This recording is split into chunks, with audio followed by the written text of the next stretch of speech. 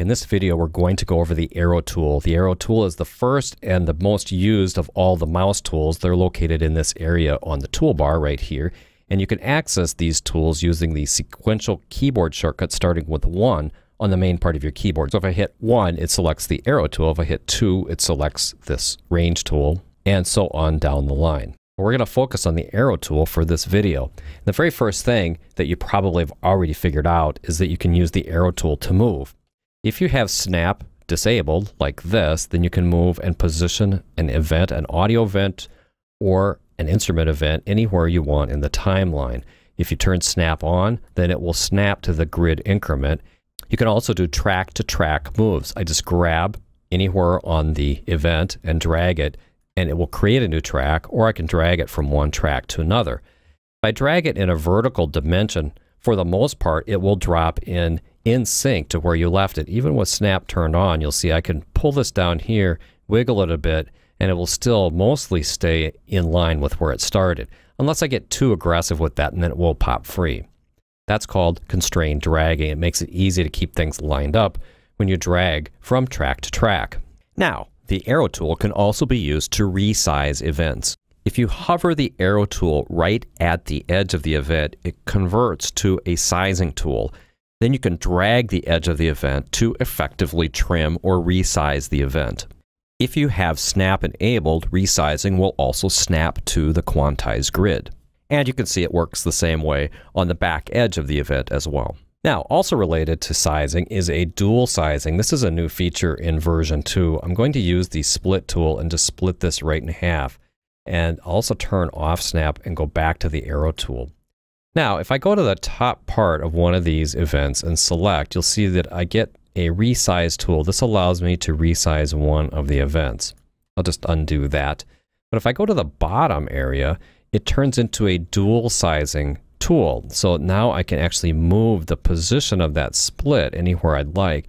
This is really, really helpful when you're trying to position a split just before a drum beat. You can zoom in like this, grab right here, and we're actually resizing both events at the same time, and that allows us to put the events end to end right at the transient if that's what we want to do. So if I put another one right here, I can then go back to the arrow tool and resize it. This is new behavior in version 2. So if I position the tool in the top 2/3 of the height of the audio event, then I can select either the left or the right event to resize. But if I position the tool in the lower third of the audio event, I get the dual sizing tool. Now, there's another way to resize where we actually stretch the audio. The audio will be stretched based on the track setting. Currently, if I go into the inspector, we'll see that we have time stretch turned on, and it's in drums mode. That's appropriate since this is a drum part.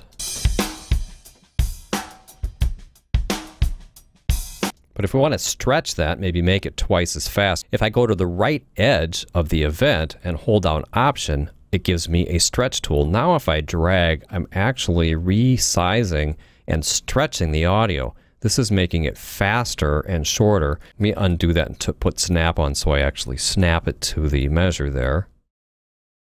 Now when I play back, it'll be twice as fast. On the other hand, we undo that. If I grab it and stretch it the other way, I can stretch it from 2 measures out to 4.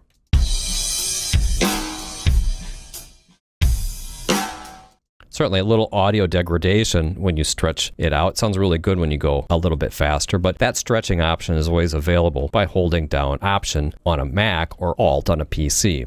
We can also fade in and fade out using the fade flag. This is called a fade flag. I would sometimes call this a handle, but in Studio One, this is called a flag, this little triangle. And so as we drag it, we can adjust the fade out. You can see we play that, it will fade out.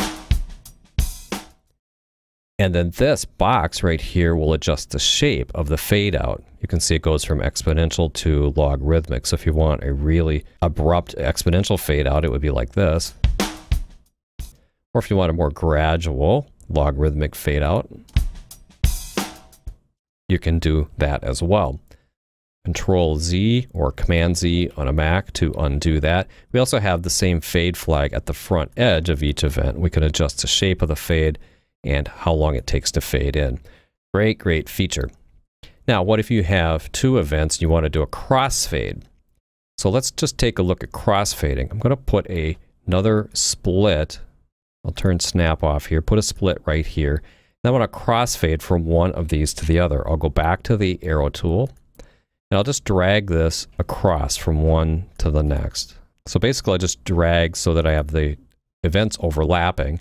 Select the first and the last one and hit X. That's how you create a crossfade. Now we could adjust the crossfade. If we go right in the middle, you can see we've got this finger and we've got the hand.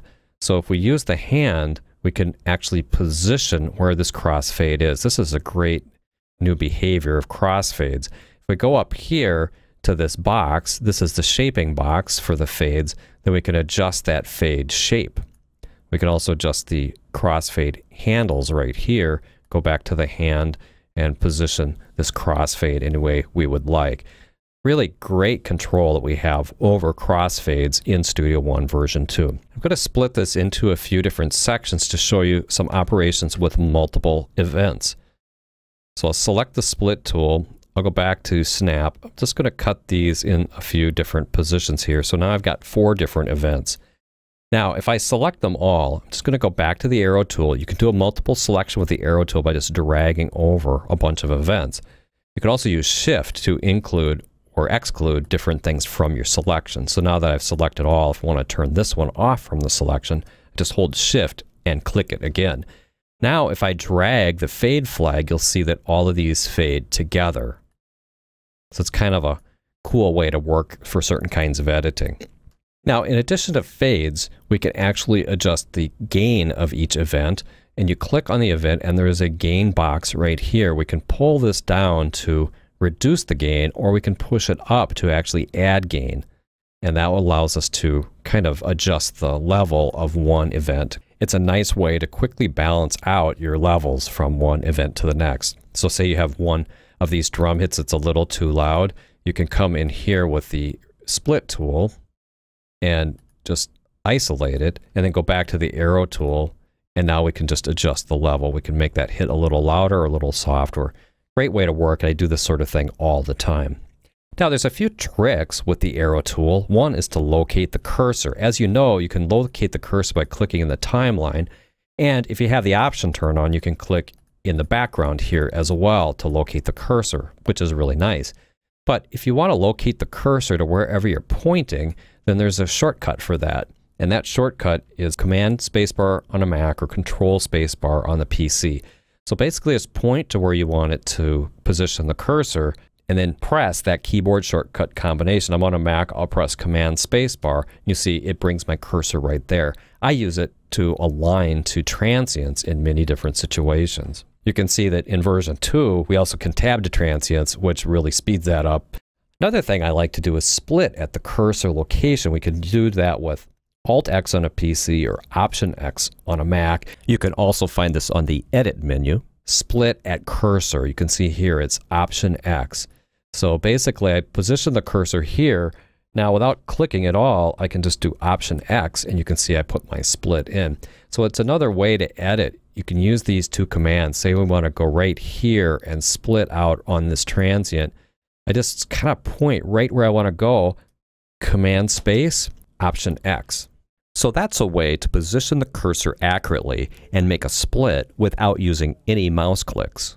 I also want to point out that most of the keyboard modifiers for the arrow tools you can see in the info view. So we open info view with this question mark. So I'll click it right now. Then as we hover the mouse, it gives us an idea of what we can do to modify the mouse with keyboard commands to do all these different actions. So you don't necessarily have to remember them all. Now, one I want to point out is just above here called Slip Edit. You can see on the Mac, it's Option Command. On the PC, that would be Alt Control. If you hold those down, then you can actually slip the audio clip inside of the event. So I'm going to do that. I'm going to hold down Option and Command, and then I get this slip cursor. Now as I drag, I can reframe the audio waveform inside the event. One situation where you might want to use slip editing is if you're going to chop up a drum beat. So I'm going to just split this up on the grid increments and then do some adjustments using slip editing. So the way I do this is so simple. I just select the increment by setting it in the quantize, and that sets up my grid. Right click and do split at grid. Now I've got splits at all the grid locations. Now if I zoom in a little bit more, you can see that this one is way off. I can adjust this using slip editing. So I select one event and then hold down Option Command on the Mac or Control Alt on the PC, and now I can slip that within that event. And I can do that for all these, and it will actually adjust the timing to perfectly match the grid. So it's kind of an interesting way to work, and one use for slip editing. So you can see that that's a little bit off there, and I can just quickly go through all of these events and adjust them with slip editing in this way. And if I play back, so that's an example of slip editing using the arrow tool. And with that, we've covered all the different ways we can use the arrow tool for audio editing. Thanks for watching, and I'll see you in the next video.